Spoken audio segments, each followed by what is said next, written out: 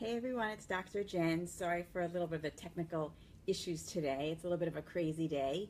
Happy spring to everyone. It's a little bit crazy, right? Because here in the Northeast, we're having this crazy northeastern snowstorm.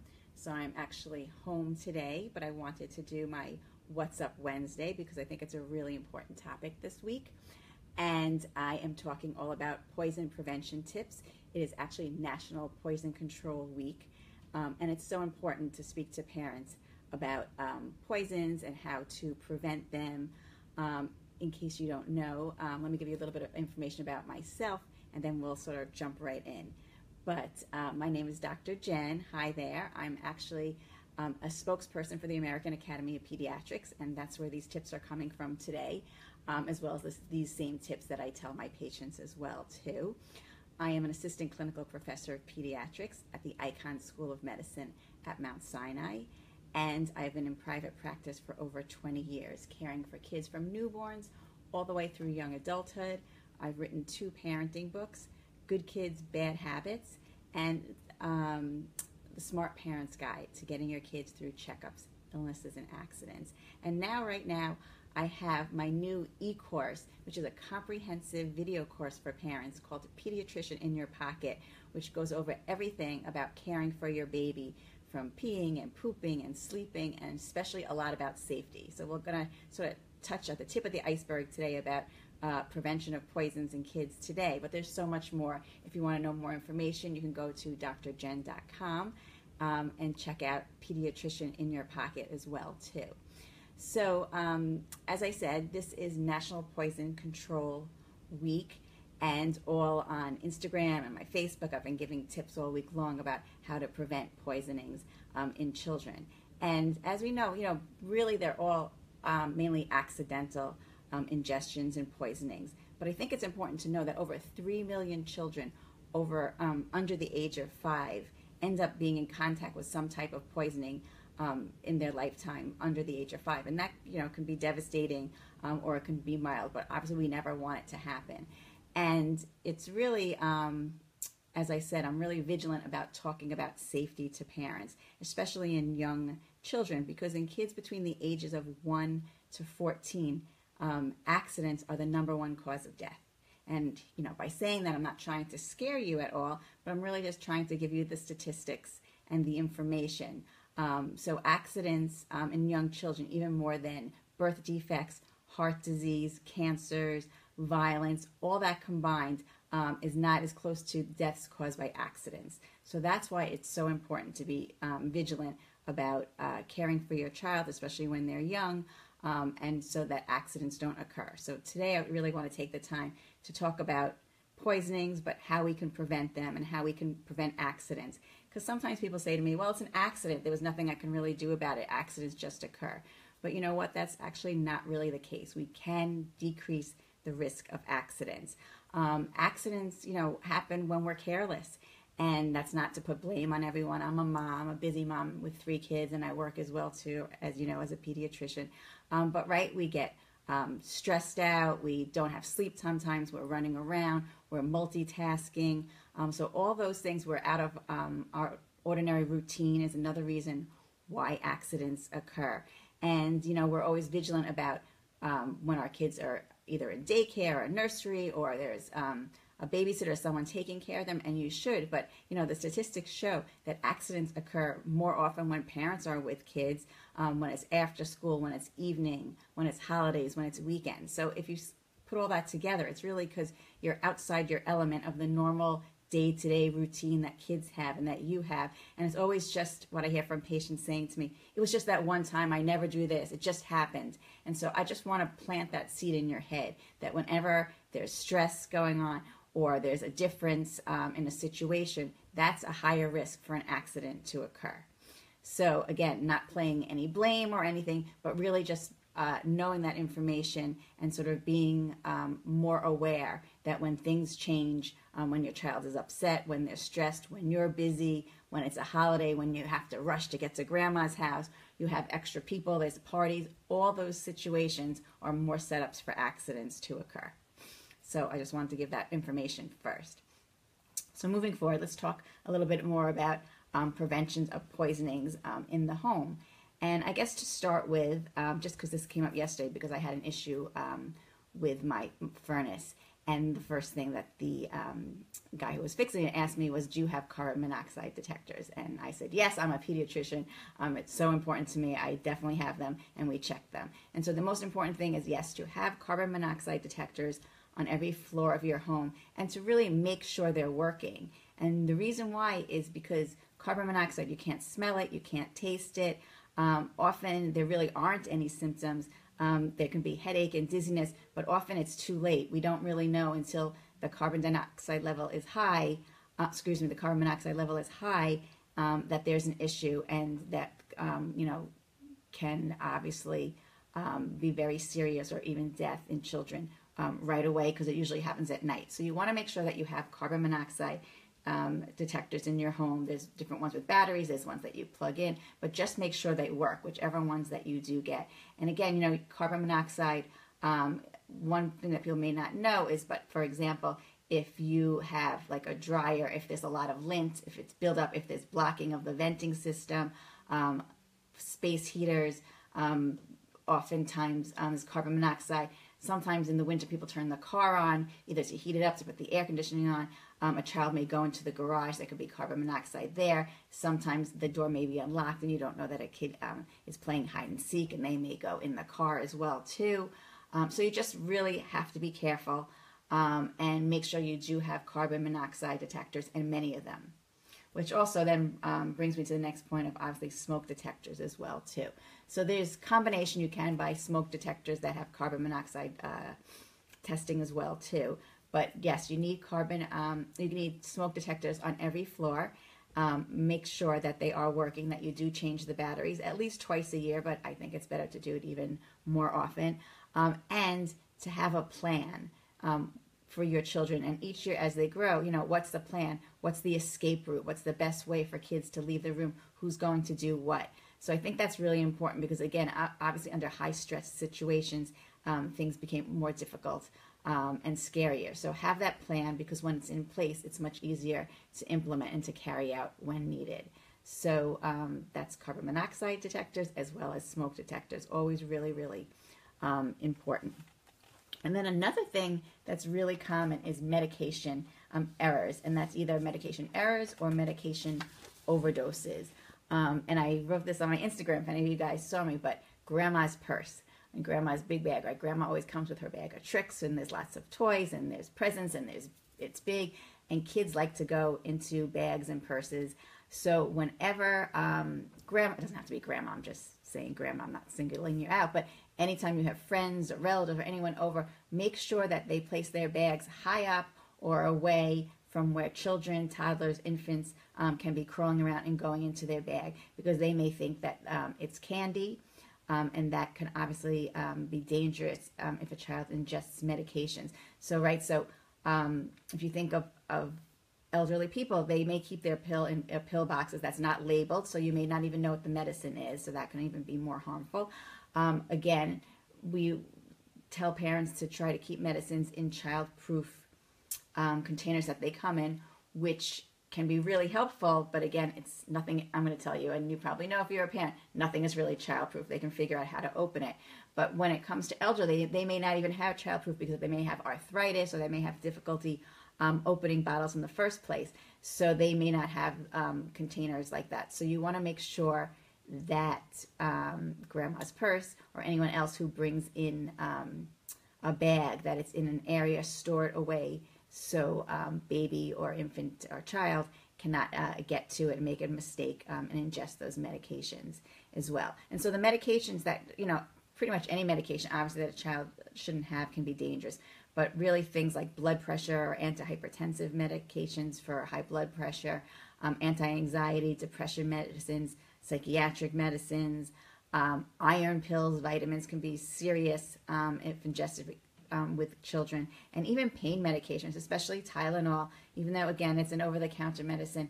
Tylenol can be very toxic and taken to the liver, and if it's in too big of doses. So it's important to make sure that medications, we talked about them being in a grandma's bag, but also in general, always to store medications high up. And as you know, kids like to climb, and they're very rambunctious, and they're learning, and they're from their environment, and so they do climb. So you have to make sure it's extremely high where they can't get to the medications, and also that there are locks that they can't get in to if it's a medicine cabinet as well too.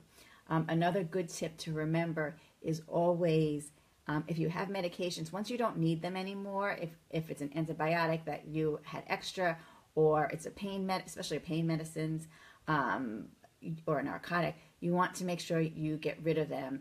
Even, you don't keep them until they're expired. Just if the doctor says you don't need them anymore, you need to dispose of them. I'm going to tell you, don't dispose of them down the toilet, because obviously then that actually can get into the water supply, and that's toxic and not good for the environment either. One of the best ways to get rid of medications is you can either dump it into coffee grounds, mix it up, or you can also put it in cat litter and then dispose of it that way in the garbage. So this way no one will go through it, and they won't get the medicines. There's also, you can speak to your pharmacist. There's also other ways of disposing of medication. But please don't keep extra medicines that are not necessary in your home, because it's just another setup for your young kids to get into medications. I'm also going to tell you, because this sometimes comes up and people don't think about it when they want their child to take medicine, but they call it candy. Never, ever, ever call medicine candy, because sometimes it can look like candy, and then kids see it and it may be red, or they may see something again out on the counter, and they will take it because they will think it's candy when it's not. So please never do that. Also talking a little bit about accidental overdoses, not just of someone else's pills, but children's medicines as well too. It's also a common reason why kids end up in the ER, is because they get too much medication. So again, we try to flavor medications, anti-fever medications, pain medications, to taste well so we can get kids to take them. But the downside to that is then they sort of like it, and if they see the bottle out, they'll try to take it because it tastes so good too. So you always want to make sure that you never leave the bottles out on the counter. I'm going to tell you, even if the phone rings, if the doorbell rings, let the person wait. The most important thing is to put the medication away. Same thing with cleaning products and fluids, which I'm going to get to in a second as well too. But you never want to leave medications out. You also always want to make sure you know the correct dosage. So it's great to have sort of, I call it a cheat sheet, right? You can keep it, ask your pediatrician, and keep it in your kitchen or in your bathroom, how much to give. You don't know how many times I'll ask a parent how much medicine they gave their child, and they say, oh, I gave them a tablespoon. And I said, are you sure you gave them? Like, yes, I gave them a tablespoon. But usually most medications, it's a teaspoon, and a teaspoon and a tablespoon are very different. A tablespoon is actually 3 times the dose of a teaspoon. So you really, have to know what you're giving or what the caregiver is giving. Always best to use the dosage instrument that comes with the medicine, whether it's a medicine dropper or the cup, or it's a special dropper. But know exactly what you give them, write it down, so you don't give them too much medication. So that's really important too.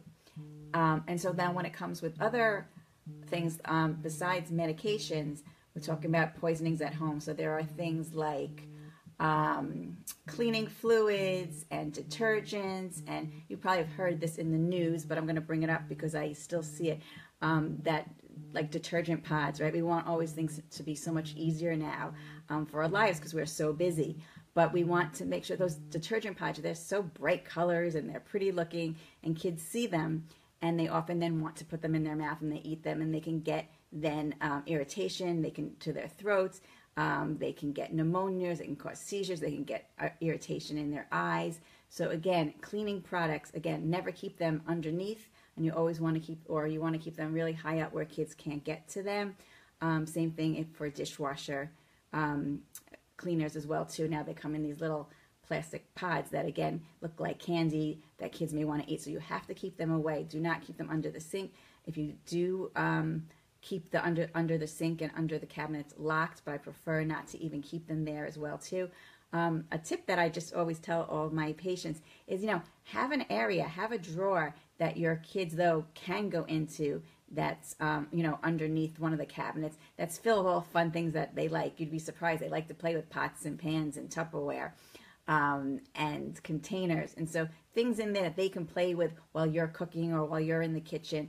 So they'll be less likely to go where the detergents or other poisonous household cleaners and cleansers may be. You also want to make sure that you always keep everything labeled in its correct container. So sometimes people are trying to put things in plastic containers, and again, this can be very confusing to kids, right? So they may think, they may see a water bottle or a clear bottle, and it's filled with fluid, so they may think it's apple juice, or they may think it's Gatorade or something, and it's not, because you put other cleaning fluids. So never put cleaning fluids or anything of a cleaning nature in a different container. It can be very confusing for kids, and again, it's more of a setup then for accidents and overdose poisonings as well too. Let me think if there's anything else.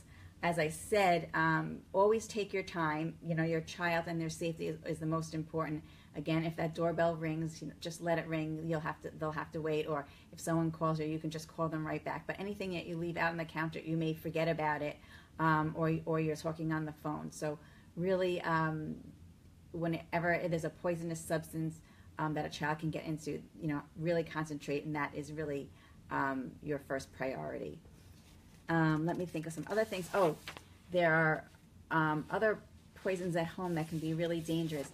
Button batteries, so remote controls are really are one thing, but anything that has, if there is hearing aids, anything with these small batteries, children like to put everything in their mouth, and they just may not know. And that can be really dangerous. So anytime swallowing of any kind of battery, it can get stuck, it can get corroded throughout the GI system. That's important to right away to go to the emergency room and to have that checked out too. Same thing for magnets. So magnets are really scary to me as a pediatrician. There's many toys now that have very small magnets. They may not even be for young children, but you may have it from another child. But these magnets, especially if they swallow them or eat them, if they have two of them, right, they can actually attract, because magnets can attract. And then again, you can have a twisting of your intestine that can be very severe. So again, anytime there's any thought that a magnet may have been swallowed, again, that's an emergent situation where your child should be evaluated right away.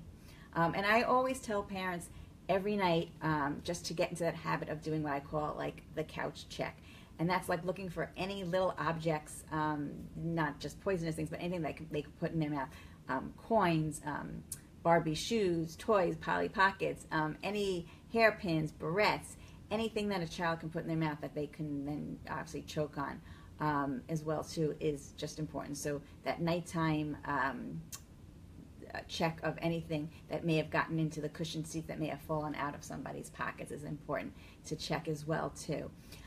Another home product that you may not have thought of that I'm going to bring up is hand sanitizer, right? So we're sort of, even though today's the first day of spring, we're still seeing this cold weather and lots of germs and kids being sick, that often we're in a rush and we use hand sanitizer, which can be great, helping to decrease germs, especially during flu season.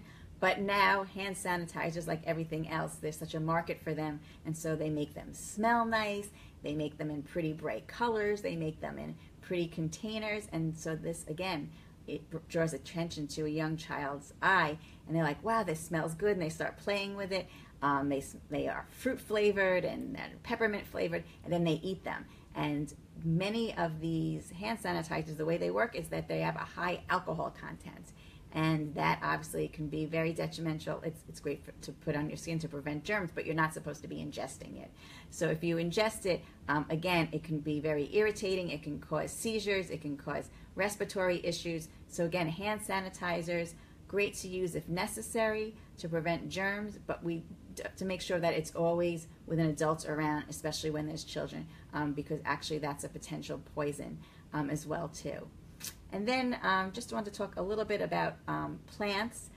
There are so many different kind of plants, and obviously people like to have plants and flowers in their home, but many of them can have some from mild to severe interactions, especially if ingested. And again, kids are not doing it on purpose, but they're learning to crawl around, they're toddling, they're walking around, they're cruising. They may then just put the leaves in their mouth, and that can be really, really poisonous.